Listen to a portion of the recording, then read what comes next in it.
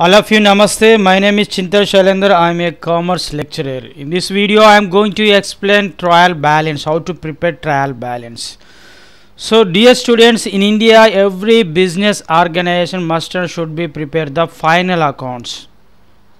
Why every business organization must and should be prepare the final accounts? To pay the tax to the central government, to the income tax department. For the purpose of every business organization in India must and should be prepare the final accounts. So before prepare the final accounts, you must prepare, every business organization must prepare trial balance. Before prepare the trial balance, we have to prepare ledger posting and journal entries, business transaction. In this video I am going to explain how to prepare trial balance episode 2. So now I am taking the one problem. Dear students, please listen carefully. I am going to explain both media, Telugu and English. So in this problem illustration 2, I am taking the example problem from the following list of balances extracted from the books of Srimati Shobha Rani prepared a trial balance as on 31st December 2017. So these balances are ledger balances. ప్రియమైన విద్యార్థులారా, intermediate first year English medium చదువుతున్న విద్యార్థులారా, మీరు trial balance ఎలా prepare చేయాలో ఇక్కడ మనం ఒక లెక్క తీసుకొని అయితే చేద్దాము. ఇక్కడ మీరు చూడవచ్చు, ఇవన్నీ లెడ్జర్ అకౌంట్స్ యొక్క బ్యాలెన్సెస్ అన్నట్టు, లెడ్జర్ అకౌంట్స్ యొక్క బ్యాలెన్సెస్. సో వీటిని చూసుకుంటూ మనం ఏం చేయాలంటే ట్రయల్ బ్యాలెన్స్ అనేది ప్రిపేర్ చేయాలి. సో ట్రయల్ బ్యాలెన్స్ ప్రిపేర్ చేసేటప్పుడు ట్రయల్ బ్యాలెన్స్ ప్రొఫార్మా వచ్చేసి ఈ విధంగా ఉంటుంది. This is the trial balance format. So debit side ఏం రాయాలంటే బిజినెస్ ఆర్గనైజేషన్ సంబంధించిన every business organisation, like here those are so many business organisations in India. So every business organisation prepare the trading account, profit account, balance sheet. This is the solo trading concerns, అంటే సొంత వ్యాపార సంస్థలు అయితే ఈ యొక్క final accounts అయితే prepare చేసుకుంటాయి. So ఈ ఫైనల్ అకౌంట్స్ ప్రిపేర్ చేసే ముందు మనము ట్రయల్ బ్యాలెన్స్ అనేది ప్రిపేర్ చేయాలి. దీన్ని తెలుగులో అంకణ అంటారు. సో ట్రయల్ బ్యాలెన్స్ ప్రిపేర్ చేసేటప్పుడు డెబిట్ సైడ్ ఏమేమి రాయాలంటే బిజినెస్ ఆర్గనైజ్ సంబంధించిన అసెట్స్, ఎక్స్పెన్సెస్, లాసెస్, ఇవైతే డెబిట్ సైడ్ అయితే మీరు చూసుకోవాలి. సో ఈ ట్రయల్ బ్యాలెన్స్లో క్రెడిట్ సైడ్ ఏమేమి రాయాలంటే బిజినెస్ ఆర్గనైజేషన్ అంటే వ్యాపార సంస్థకు సంబంధించిన లయబిలిటీస్, ఇన్కమ్స్ అండ్ గెయిన్స్ ఏమైనా ఉంటే మనం క్రెడిట్ బ్యాలెన్సెస్ వైపు రాయాలి. సో దీనికైతే డెబిట్ క్రెడిట్లు అయితే ఉండవు, ఎందుకంటే ఇది ఒక షీట్.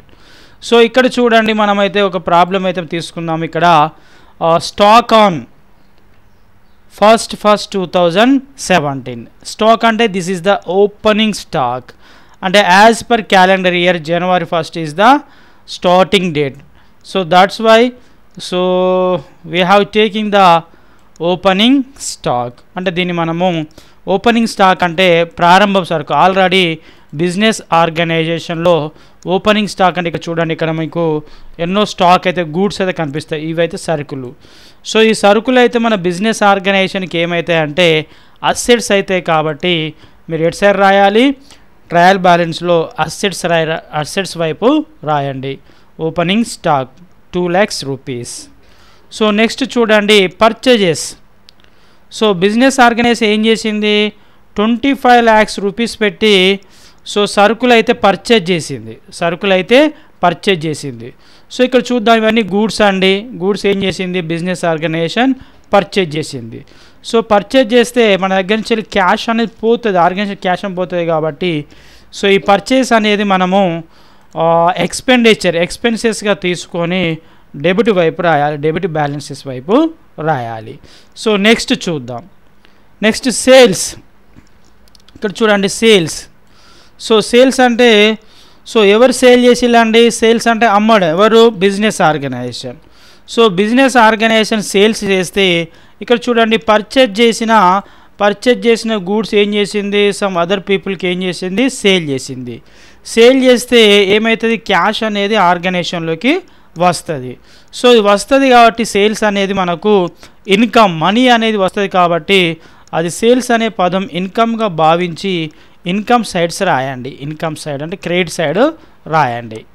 35,63,000. ఇక్కడ చూడండి 25 lakhsకి పర్చేజ్ చేసిళ్ళు, 35 lakhsకి అయితే సేల్ చేయడం జరిగింది. This is the business tricks. Okay, next transaction చూద్దాము. క్యారేజ్ ఇన్వార్డ్స్. సో క్యారేజ్ ఇన్వార్డ్స్ అంటే రవాణా ఖర్చులు అండి. సో ఈ రవాణా ఖర్చులు మరి ఆర్గనైజేషన్కు ఖర్చు కాబట్టి మీరు డెబిట్ బ్యాలెన్స్ రాయండి.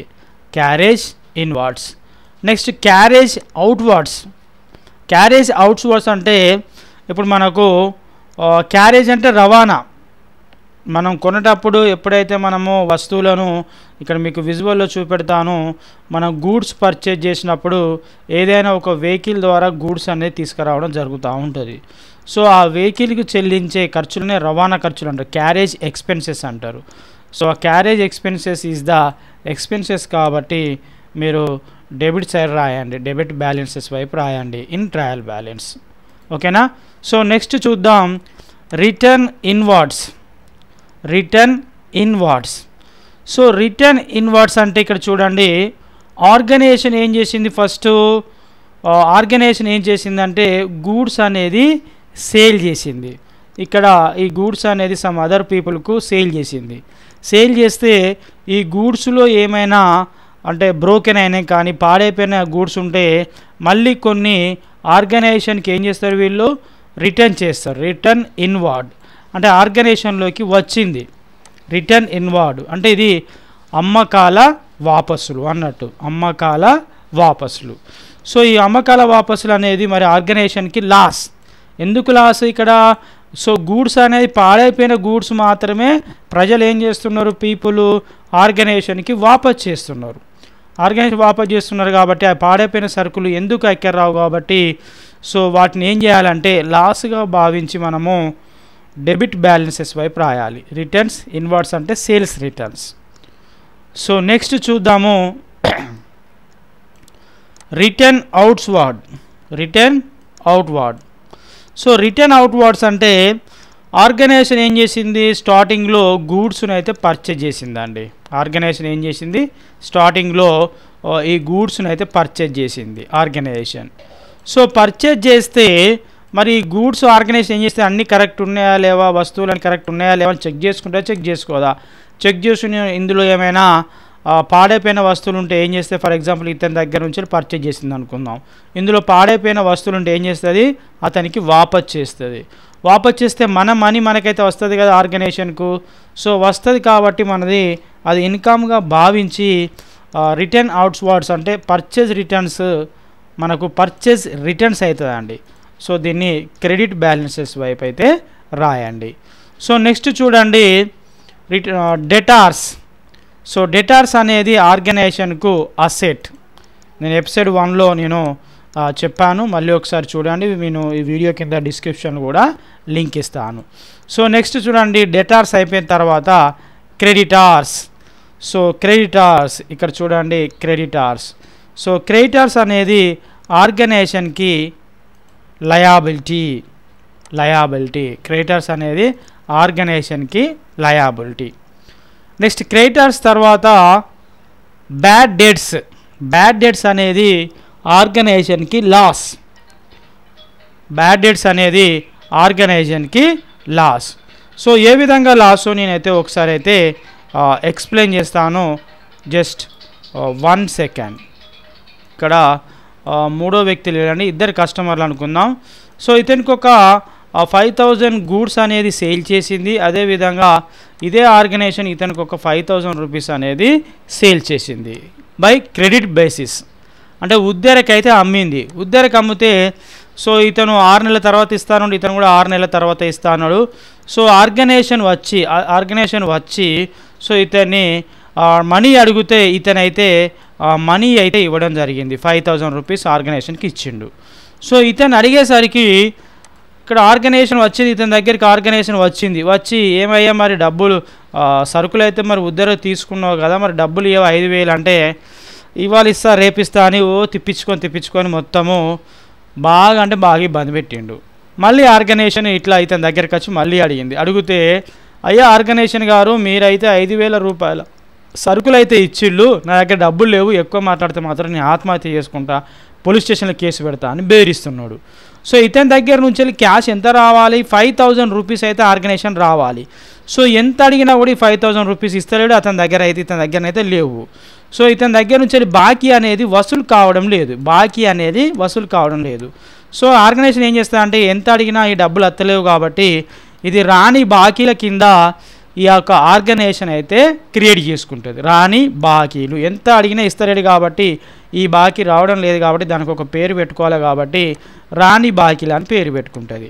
సో ఈ రాని బాకీలని ఇంగ్లీష్లో ఏమంటారంటే బ్యాడ్ డెట్స్ అంటారు. రాని బాకీలు ఇంగ్లీష్లో ఏమంటారు, బ్యాడ్ డెట్స్ అంటారు.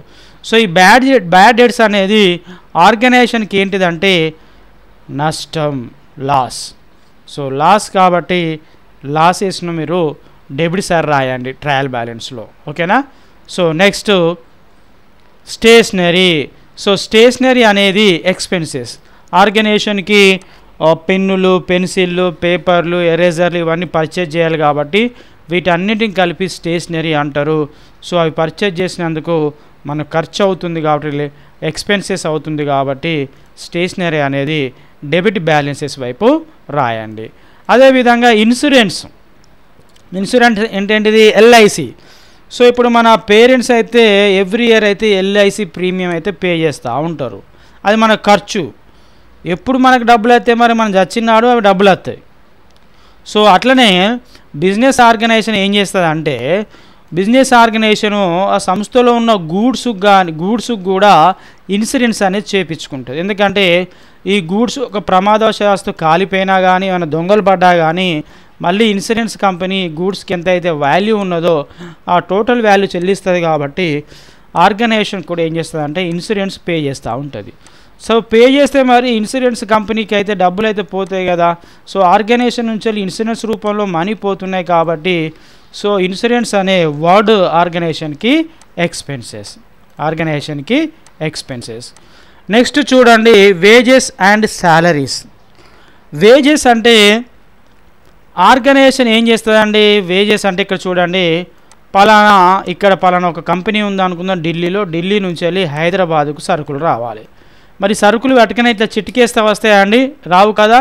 ఏదైనా ట్రైన్ ద్వారా రావాలి, లేదంటే ఏదైనా గూడ్స్ క్యారియర్ ద్వారా రావాలి. సో గూడ్స్ క్యారియర్ నుంచి వెళ్ళి ఇక్కడ ఇంటి దాకా వచ్చిన తర్వాత షాప్ దాకా వచ్చిన తర్వాత ఈ యొక్క లారీ నుంచి వెళ్ళి కానీ డీసీఎం నుంచి వెళ్ళి కానీ ఈ సరుకులను హమాలీ వాళ్ళు దింపి ఈ రూమ్లో పెట్టారా వద్ద రూమ్లో. సో రూమ్లో పెట్టే వాళ్ళకు ఈ హమాలీలకు ఇచ్చే డబ్బులను ఏమంటారంటే అంటే రోజువారీగా చెల్లించే డబ్బులను ఏమంటారంటే వేజెస్ అంటారు.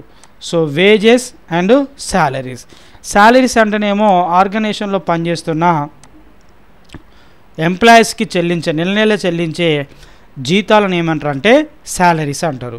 అది ఆర్గనైజేషన్కు ఖర్చు అవుతుంది. నెక్స్ట్ చూడండి జనరల్ రిజర్వ్.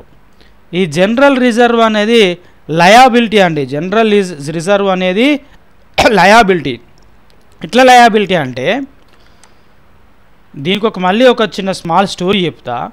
బిజినెస్ ఆర్గనైజేషన్కి అత్యధిక లాభాలు వచ్చినాయండి ఈ సంవత్సరం అత్యధిక లాభాలు వచ్చినాయి బిజినెస్ ఆర్గనైజేషన్కి. దాదాపు ఒక 5 లక్షల రూపాయలు లాభాలు వచ్చినాయి అనుకోండి. మళ్ళీ నెక్స్ట్ ఇయర్ కూడా 5 లక్షల లాభాలు వస్తాయని మరి షూర్గానే చెప్పలేము కదా. అందుకే మరి ఒకవేళ నెక్స్ట్ ఇయర్ లాస్ వస్తే మరి తట్టుకోవడానికి ధైర్యం ఉండాలి కదా, తట్టుకోవడానికి డబ్బులు ఉండాలి కదా ఆర్గనైజేషన్లో. అందుకే ఏం చేస్తారంటే ఈ ఆర్గనైజేషన్ వాళ్ళు ఈ సంవత్సరం వచ్చిన లాభంలో ఎంతో కొంత అమౌంట్ అయితే జనరల్ రిజర్వ్ రూపంలో దాచిపెట్టుకుంటారు. ఆర్గనైజేషన్లో దాచిపెట్టుకుంటారు. సో దాచిపెట్టుకుంటే తిరిగి మళ్ళీ ఆర్గనైజేషన్ తిరిగి అయితే చెల్లించాలి కదా యజమానికి. సో చెల్లించాలి కాబట్టి ఇది ఆర్గనైజేషన్కు అప్పులను ఇంగ్లీష్లో ఏమంటారు అంటే లయాబిలిటీస్ అంటారు. అప్పులు ఇంగ్లీష్లో ఏమంటారు? లయాబిలిటీస్ అంటారు. సో జనరల్ రిజర్వ్ అనేది ఆర్గనైజేషన్కు లయాబిలిటీ. సో ప్రతి వర్డ్ ఎందుకు ఎక్స్ప్లెయిన్ చేస్తున్నా అంటే మళ్ళీ మీరు ఫైనల్ అకౌంట్స్ ప్రిపేర్ చేసేటప్పుడు అందులో trading account, profit and loss account, అదేవిధంగా బ్యాలెన్స్ షీట్ అనేది మనం ప్రిపేర్ చేస్తాం. అప్పుడు మీకు ఇది ప్రతి బిజినెస్ ట్రాన్సాక్షన్ అనేది మీకు ఉపయోగపడుతుంది. ఇక్కడ బ్యాంక్ ఓవర్ డ్రాఫ్ట్ 40,000 ఉన్నది. బ్యాంక్ ఓవర్ డ్రాఫ్ట్ అనేది ఆర్గనైజేషన్కు అప్పు అంటే లయాబిలిటీ. ఎట్లా లయాబిలిటీ అవుతుంది? ఇక్కడ చూడండి, ఆర్గనైజేషన్ ఏం చేస్తుంది? ఏదైనా ఒక బ్యాంకులో అకౌంట్ ఓపెన్ చేస్తుంది. ఇది బ్యాంకు ఉంది. ఇక్కడ ఈ బ్యాంకులో అకౌంట్ ఓపెన్ చేసి కొన్ని డబ్బులు అయితే ఇందులో సేవింగ్ అకౌంట్లో సేవింగ్ చేసుకుంటుంది, డిపాజిట్ చేసుకుంటుంది, దాచిపెట్టుకుంటుంది. 1,00,000 రూపాయలు దాచిపెట్టుకున్నది అనుకోండి, మళ్ళీ ఆర్గనైజేషన్ ఈ యొక్క బ్యాంకు నుంచి ఎంత విత్డ్రా చేసుకోగలుగుతుంది? 1,00,000 రూపాయలు మాత్రమే విత్డ్రా చేసుకోగలుగుతుంది. 1,00,000 రూపీస్ మాత్రమే withdraw చేసుకోగలుగుతుంది. So for example organisation యొక్క డబ్బులు బ్యాంకులో 1,00,000 ఉంది అనుకుందాం. ఆర్గనైజేషన్కి 1,50,000 1,50,000 నీడ్ అవసరం పడ్డాయి. అప్పుడు బ్యాంక్ ఏం చేసిందంటే 1,50,000 ఆర్గనైజేషన్కి ఇచ్చింది. మరి తన అకౌంట్లో ఓన్లీ 1,00,000 ఉంది కదా. సో 1,00,000 ఇచ్చింది, ఒక 50,000 ఏమో అప్పుగా ఇచ్చింది బ్యాంకు. ఆ 50,000నే బ్యాంక్ ఓవర్ డ్రాఫ్ట్ అంటారు. Bank over draft. సో ఈ బ్యాంక్ ఓవర్ డ్రాఫ్ట్ అనేది ఆర్గనైజేషన్కి అప్పు, లయాబిలిటీ. ఎందుకంటే తిరిగి మళ్ళీ బ్యాంకుకు చెల్లించాలి కాబట్టి. మీ నాన్నగారు కానీ మీరు కానీ ఎవరి దగ్గర నుంచి ఒక 50,000 అప్పు తీసుకుంటారండి. 50,000 డబ్బులు తీసుకుంటారు మీరు. తర్వాత ప్రామిసరీ నోటు పెడతారు. మళ్ళీ అది మీరు తిరిగి ఆ వ్యక్తి చెల్లించాలి కదా. అందుకే మీరు తీసుకున్న డబ్బులు ఏమంటారు? అప్పు అంటారు, లయాబిలిటీ. సో వ్యక్తులకు ఎట్లయితే ఉంటుందో ఆర్గనైజేషన్ కూడా అదే విధంగా ఉంటుంది. సో నెక్స్ట్ చూద్దాం. బ్యాంక్ ఓవర్ డ్రాఫ్ట్ అయిపోయింది కదా. నెక్స్ట్ ఇక్కడ చూడండి, ఇన్వెస్ట్మెంట్స్ అంటే పెట్టుబడులు. తెలుగులో ఎక్కడో ఒక ఆర్గనైజేషన్ పెట్టుబడి పెట్టి 2-3 ఎకరాలు కొనుక్కున్నది అనుకోండి. ఎక్కడో ఒక స్టాక్ ఎక్స్చేంజ్లో పెట్టుబడి పెట్టి షేర్స్ వాటాలు కొనుక్కుంది అనుకోండి. అది ఆర్గనైజేషన్కి ఏమవుతుందండి? అసెట్ అవుతుంది. సో అసెట్ అవుతుంది కాబట్టి, ఆస్తి అవుతుంది కాబట్టి మీరు డెబిట్ బ్యాలెన్సెస్ వైపు రాయండి. సో నెక్స్ట్ చూడండి, ఇంట్రెస్ట్ ఆన్ ఇన్వెస్ట్మెంట్. సో ఒక ఆర్గనైజేషన్ ఇక్కడ పెట్టుబడి పెట్టిందండి 3,00,000 రూపాయలు, లేదా ఎవరికో 3,00,000 రూపాయలు అప్పు ఇచ్చింది అనుకుందాం. ఆ అప్పు పైన వడ్డీ నెలకు 27,000 రూపాయలు వస్తాయి అనుకుందాం. నెలకు ఇంట్రెస్ట్ ఆన్ ఇన్వెస్ట్మెంట్, పెట్టుబడులపై వడ్డీ. సో నెలకు 27,000 రూపాయలు ఆదాయం వస్తుంది కాబట్టి, నెల వస్తుంది కాబట్టి ఈ ఇంట్రెస్ట్ ఆన్ ఇన్వెస్ట్మెంట్ అనేది ఆర్గనైజేషన్కి ఇన్కమ్. సో దాన్ని ఇన్కమ్గా భావించి, ఆస్తి అసెట్ కాదండి, ఇన్కమ్గా భావించి క్రెడిట్ బ్యాలెన్సెస్ వైపు రాయాలి. సో నెక్స్ట్ చూడండి, cash and bank balance. Cash అంటే ఆర్గనైజేషన్లో ఉన్న క్యాష్ అండి. ఇక్కడ చూపెడతాను మీకు, ఏదో ఒక బిజినెస్ ఆర్గనైజేషన్ చూపెడతాను. బిజినెస్ ఆర్గనైజేషన్లో క్యాష్ ఉంది. ఈ క్యాష్ ఏమవుతుంది అండి? ఆర్గనైజేషన్కు అసెట్ అవుతుంది. అదే బ్యాంకులో కూడా ఆర్గనైజేషన్ సంబంధించిన బ్యాంక్ అకౌంట్లో కూడా డబ్బులు ఉన్నాయి. అది కూడా ఆర్గనైజేషన్కి ఏమవుతుందండి? అసెట్ అవుతుంది. సో అసెట్ అంటే ఆస్తి కాబట్టి డెబిట్ బ్యాలెన్సెస్ వైపు రాయండి. So very dear students, please listen carefully, ఓకేనా? విత్ యానిమేషన్తో నేను లైవ్గా మీకైతే ఎక్స్ప్లెయిన్ చేస్తున్నాను. సో మీ ఫ్రెండ్స్కి కూడా వీడియోని అయితే మీరు ఫార్వర్డ్ చేయండి. నెక్స్ట్ ఇక్కడ చూడండి, ప్రెమిసిస్ అంటే ఆవరణలు. ప్రెమిసిస్ అంటే ఫర్ ఎగ్జాంపుల్ ఇక్కడ చూడండి, మీకు విజువల్లో చూపెడతాను. ప్రెమిసిస్ అంటే ఫర్ ఎగ్జాంపుల్ ఆర్గనైజేషన్కి ఒక బిల్డింగ్ ఉందండి. ఇది బిల్డింగ్ అనుకుందాం. సో బిల్డింగ్ ముందు కొంచెం ప్లేస్ ఉంటుంది కదండి, వరండా అంటాం, కొంచెం ల్యాండ్ అనేది ఉంటుంది. ప్రిమిసిస్ ఆవరణలు. సో అది కూడా ఆర్గనైజేషన్కి ఏమవుతుందండి? ల్యాండ్ కూడా అసెట్టే కదా. సో ప్రిమిసిస్ కూడా ఆర్గనైజేషన్కి అసెట్ కాబట్టి అసెట్స్ వైపు రాయండి. ట్రయల్ బ్యాలెన్స్లో డెబిట్ బ్యాలెన్సెస్ వైపు రాయండి. సో నెక్స్ట్ చూడండి, పిక్చర్స్. సో పిక్చర్స్ అంటే కొన్ని ఆర్గనైజేషన్లో మిషనరీస్ ఉంటాయండి. మిషనరీస్ ఫర్ ఎగ్జాంపుల్ ఇది ఫర్నిచర్ అండి. ఇప్పుడు నేను ఇట్లా విజువల్లో నేను ఇలా స్క్రోల్ చేస్తున్నా కదా. సో అప్ అండ్ డౌన్, దీన్ని ఫర్నిచర్ అంటారు. సో మిషనరీ అనేది మనకి ఇందులో లేదు. సో ఒకసారి చూద్దాం, ఇంకొక పిక్చర్ ఉందో.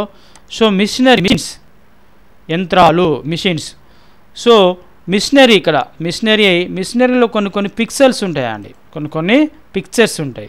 సో ఆ పిక్చర్స్ అనేది ఆర్గనైజేషన్కి ఏమవుతుంది అంటే అసెట్స్ అవుతుంది. సినిమా థియేటర్లో సినిమా ప్లే చేయాలి అంటే ఒక ప్రొజెక్టర్ లాగా ఉంటుంది కానీ పిక్చర్స్, సో అది కూడా ఆర్గనైజేషన్కి ఏమవుతుంది అండి అసెట్ అవుతుంది. సో అసెట్ అవుతుంది కాబట్టి డెబిట్ బ్యాలెన్సెస్ వైపు అయితే రాయండి. ఇక్కడ చూడండి మిస్లేనియస్ ఎక్స్పెండిచర్స్ అంటే సాధారణమైన ఖర్చులు అండి. ఆర్గనైజేషన్లో ఏవో ఒక రిపేర్స్ వస్తూనే ఉంటాయి. సో రిపేర్స్ వస్తే వాటిని రిపేర్ చేయాలి కాబట్టి సో మిస్లేనియస్ ఎక్స్పెన్సెస్గా భావించి మీరు డెబిట్ బ్యాలెన్సెస్ వైపు రాయాలి. మిస్లేనియస్ ఇన్కమ్స్ అంటే ఏంటి, డబ్బులు వస్తుంది కాబట్టి మనకు అది ఇన్కమ్ కాబట్టి మీరు క్రెడిట్ బ్యాలెన్సెస్లో రాయండి. Next loan from ICICI bank, ఆర్గనైజేషన్కి డబ్బులు కావాలి, ఐసిఐసిఐ బ్యాంక్ నుంచి లోన్ తీసుకుంటే ఆర్గనైజేషన్కి ఏమవుతుంది లయబిలిటీ అంటే అప్పు కాబట్టి క్రెడిట్ సైడ్ రాయండి, క్రెడిట్ బ్యాలెన్సెస్ వైపు రాయండి. సో ఇంట్రెస్ట్ ఆన్ ఎబో, ఇక్కడ చూడండి ఇంట్రెస్ట్ ఆన్ ఎబో అంటే దీనికండి మన ఐసిఐసిఐ బ్యాంక్ నుంచి వెళ్ళి 2,30,000 రూపీస్ మనము లోన్ తీసుకున్నాం, అప్పు పైన ఎవ్రీ మంత్ 30,000 అయితే పే చేయాలి కదా, పే చేస్తే మనకైతే ఖర్చు అవుతుంది కదా, ఎక్స్పెండిచర్ అవుతుంది కదా ఖర్చు అంటే. సో ఎక్స్పెండిచర్ అవుతుంది కాబట్టి మీరు ఎక్స్పెండిచర్ వైపు రాయండి. ఇంట్రెస్ట్ ఆన్ ఎబో కాదు, ఇక్కడ మీరు ఏం రాయాలి, interest on interest to pay the ICICI bank అని కూడా రాయవచ్చు, అది మన ఖర్చు కాబట్టి. Next capital. సో క్యాపిటల్ అనేది ఆర్గనైజేషన్కి ఏమవుతుంది అంటే లయబిలిటీ. సో దీని గురించి నేను విజువల్లో చాలా క్లారిటీగా ఎక్స్ప్లెయిన్ చేస్తాను. ఇక్కడ చూడండి ఎవరైతే ప్రొప్రైటర్ ఉన్నారో ఫర్ ఎగ్జాంపుల్ ఇతను ప్రొప్రైటర్ అనుకుందామండి, ఇతను ప్రొప్రైటర్ అంటే యజమాని, ఇతను ఒక 10 lakhs రూపీస్తోని ఆర్గనైజేషన్ అయితే ఎస్టాబ్లిష్ చేసిండు, ఒక బిజినెస్ని అయితే స్టార్ట్ చేసిండు. సో యజమాని ఏం చేసిండు 10 lakhs రూపీస్ తీసుకొచ్చి ఆర్గనైజేషన్లో పెట్టిండు. ఈ 10 lakhs రూపీస్తోని ఆర్గనైజేషనే బిజినెస్ చేస్తుంది. ఇదే 10 lakhs రూపీస్తోని ఆర్గనైజేషన్ గూడ్స్ని పర్చేజ్ చేస్తుంది, గూడ్స్ని సేల్ చేస్తుంది, ఎంప్లాయీస్కి సాలరీస్ పే చేస్తుంది, everything will be done by organisation. మరి ఇతను యజమాని తీసుకొచ్చి 10 lakhs రూపీస్ తీసుకొచ్చి బిజినెస్ స్టార్ట్ కోసం పెట్టింది కాబట్టి సో దీన్నే క్యాపిటల్ అంటారండి. బిజినెస్ ఆర్గనైజేషన్కి ఇది ఏమవుతుంది క్యాపిటల్ అంటారు. మళ్ళీ 10 lakhs రూపీస్ ఆర్గనైజేషన్ తిరిగి యజమానికి చెల్లించాలా వద్దా, ప్రొప్రైటర్ చెల్లించాలి. సో చెల్లించాలి కాబట్టి దాన్ని లయాబిలిటీగా భావించి క్యాపిటల్ అనేది అప్పు, ఆర్గనైజేషన్కి ఏమవుతుంది అప్పు. Next ప్రొప్రైటర్స్ withdrawals. సో వెంటనే ఏం చేసిండంటే ఇక్కడ ప్రొప్రైటర్ అంటే యజమాని ఏం చేసిండంటే బిజినెస్ స్టార్ట్ కోసం అయితే 6,80,000 రూపీస్ అయితే ఆర్గనైజేషన్లో ఇన్వెస్ట్మెంట్ పెట్టిండు. వెంటనే అందులోకి వెళ్ళి తన సొంతానికి అంటే ప్రొప్రైటర్ విత్డ్రాల్స్ తన సొంతానికి అయితే ఒక 40,000 అయితే తీసుకోవడం జరిగింది. అంటే ఇక్కడ చూడండి ఆర్గనైజేషన్కి అది ఏమవుతుందండి ఖర్చు, ఆర్గనైజేషన్కి ఏమవుతుంది ఎక్స్పెన్సెస్.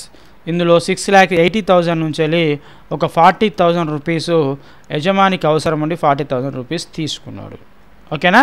సో అప్పుడు క్యాపిటల్ నుంచి వెళ్ళి ఈ యొక్క ప్రొప్రైటర్ డ్రాయింగ్స్ అనేది మనము రిడ్యూస్ చేస్తాము when we are preparing the final accounts.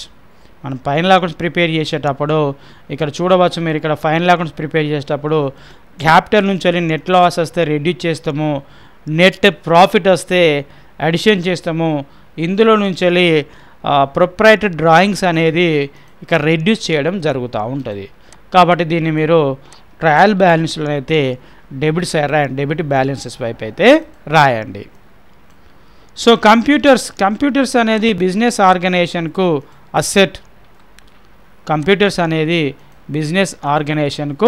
Asset.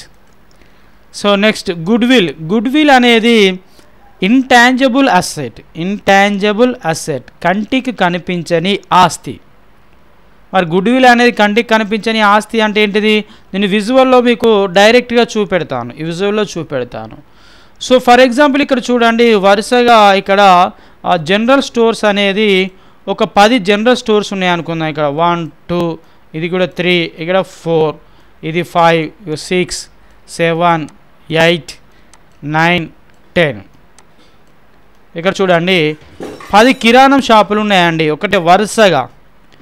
ఈ 10 కిరాణా షాపులలో ఉన్నాయి ప్రజలు, కస్టమర్స్, వినియోగదారులు ఏం చేస్తున్నారు, ఒకే ఒక కిరాణా షాప్కి వచ్చి అందరూ పర్చేజ్ చేస్తున్నారు, కొంటున్నారు, గూడ్స్ని పర్చేజ్ చేస్తున్నారు. సో ఇక్కడ మిగతా 9 జనరల్ స్టోర్సు ఎవ్రీడే 5,000 సంపాదిస్తే ఒక జనరల్ స్టోర్ మాత్రము ఎవ్రీడే 20,000 సంపాదిస్తుంది అనుకుందాం. ఎందుకు సంపాదిస్తుంది? ఇందులో నాణ్యమైన వస్తువులు ఉండవచ్చు, తక్కువ ధరకి ఇవ్వచ్చు, మళ్ళీ మంచి ఈ సంస్థకు పేరు ప్రతిష్టలు ఉండవచ్చు. ఆ పేరు ప్రతిష్టలనే గుడ్ విల్ అంటారు.